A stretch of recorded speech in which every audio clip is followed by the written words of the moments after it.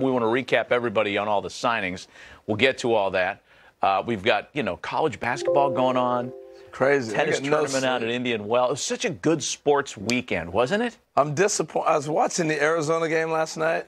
You stayed up for that one. I was like this. I missed it. I mean, you're right there, and then it starts a nice streak at the end, and I was out. You missed Arizona like getting completely shut out for like 7 minutes and not being able to buy a bucket to do everything they could to give that one back. I missed all that. Yeah, it was a good weekend and a great weekend in baseball. Tell you what, have you seen Ivy play for Purdue? I haven't watched a lot of. I watched him early in the year. Best player in the country. Ooh, that's a hot take you're coming in with already. I saw him early in the season, and now next level. Okay.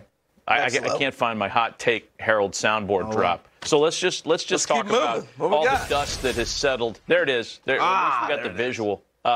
We got that full screen? No, not a full screen. But we do have some dust settling because the dust has settled on the free agent market. There's still players out there. We don't mean to indicate that everybody's signed and accounted for. But the big names, the real big names, have dropped on a series of big deals that we learned of over the weekend. Let's go to John Heyman to try to set everybody up here and catch us up to speed. Correa, Story, Castellanos, all inked and in uniform for 2022. Let's start with Trevor Story going to Boston. This is a big deal that could potentially change the landscape of the AL East. Yeah, absolutely. 6 years, $140 million with a fourth-year opt-out for Trevor Story. Big move for Boston. He's going to play second base happily. Xander Bogaerts stays at shortstop, gives them insurance for next year, though, in case Bogaerts opts out, which we expect. He still may stay. He's certainly going to opt out, but he may stay. But if he doesn't stay, if he leaves, they have a good option with Trevor Story moving over to shortstop. One of the better players in the game. Obviously didn't have a great platform year, so it took a while. And Boston was in there all along. The beginning, it was Houston, Seattle, Boston, and Colorado. And as a matter of fact, for all the people criticizing Colorado for not doing enough, the Rockies were willing to pay more than this to keep Trevor Story, but he decided he wanted to move on. He wants to go to the team that gives him a good chance to win, and it's the Boston Red Sox. I don't get, man. So the Rockies willing to go higher than what he settled for. The mixed messages, they're paying the Cardinals to take Nolan Arenado. Then they signed, Chris Bryant. I think more interesting than the Rockies' end of this, though, is what the Boston Red Sox are doing here. You mentioned the interesting situation with Bogaerts, with an opportunity to opt out. Maybe that happens, maybe not. And finally, an answer at second base for the Red Sox, who've used a ton of players at that position since winning the World Series in 2018. Nobody really grabbed it by the reins. They thought Chavis, who was homegrown, was going to be that guy. Marwin Gonzalez, who came in as a free agent, they thought he'd be that guy. Eduardo Nunez was a great utility guy. Christian Arroyo got hot at the end of the season last year. Arrao's homegrown. But none of these guys stuck, and now it appears that job is spoken for a long time. Well, and he's perfect, actually, for second base. He's athletic. He catches the ball clean. And I think also, as you look through these contracts, you got to look at the new rules that are coming in. Does he have range enough to play without a shift? And he does. So let's go to the videotape. Here's the thing I like about him. In a shift, he's never played second traditionally in a Major League game. I love history. I say traditionally because we've watched him do this. He can hit the high, lofty fly. Matt, you might be seeing a lot of home run calls with this guy in Boston.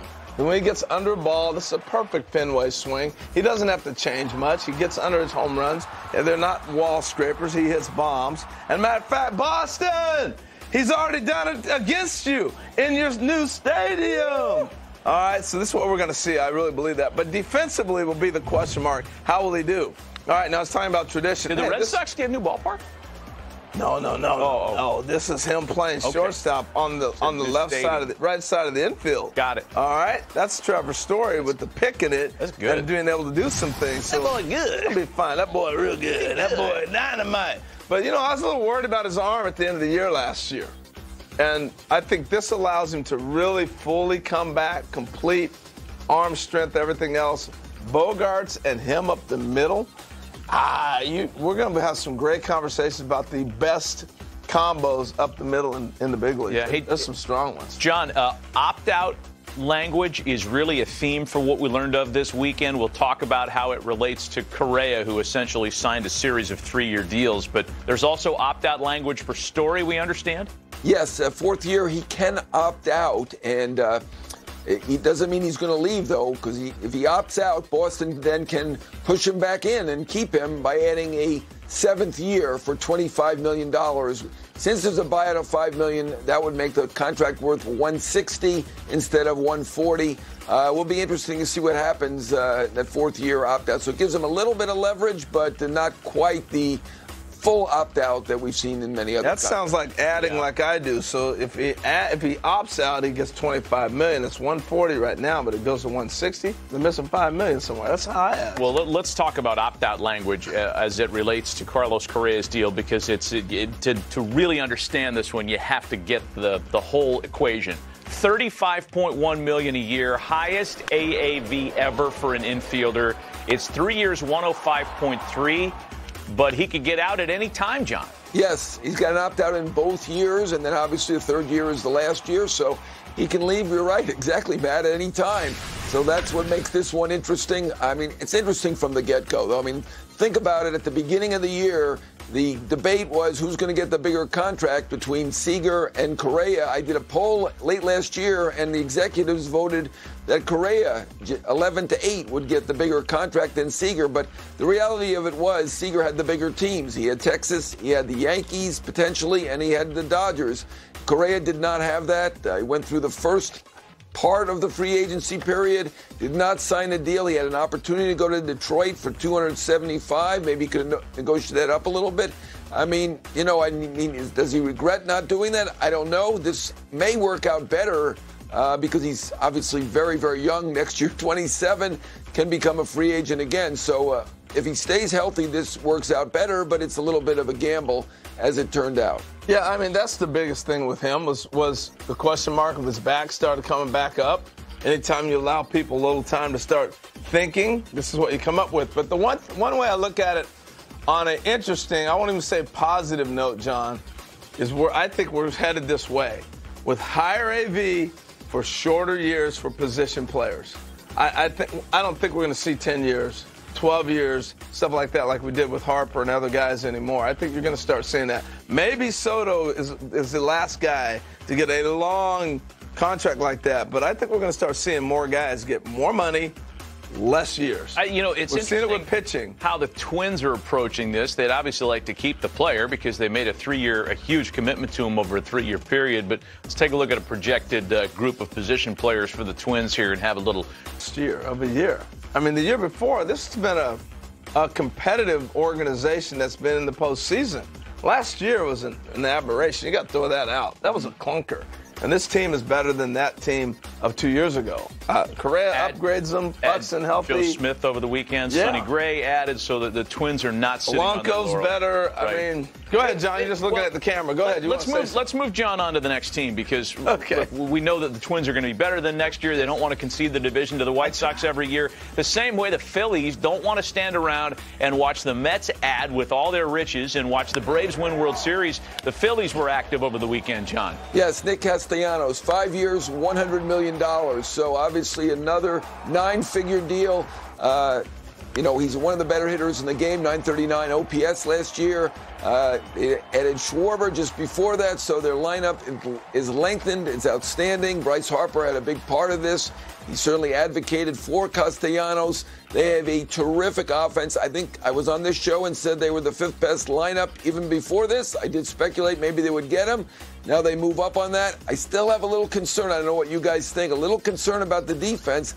It was not good last year, and they really have not added defenders. That's why I thought that Bryant really fit them. Of course, as it turned out, Bryant got $182 million, which is more than Schwarber and Castellanos combined. So I can't blame them for going this route. It was a little more cost efficient. They got 2 sluggers, premier bats for $180. That's pretty good shopping by the Phillies. Yeah. Look, I get the concerns about the defense. Maybe there's still a move to be made there in center field. I don't think they look at Odubel Herrera as long-term answer there.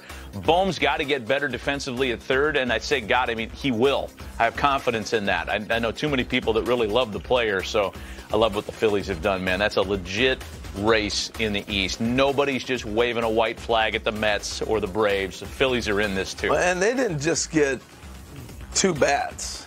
They got premier bats. Yeah. I mean, Castellanos may be the best hitter right now in the game. Right. And then you got Schwarber, what he brings. I mean, that's pretty good. So John will be with us a little bit later on. John, thank you to go over who he feels really won the offseason. And as we know, the team that wins the offseason rarely takes that into the fall. Right. But we'll do it anyway because it's fun, and there was so much great activity.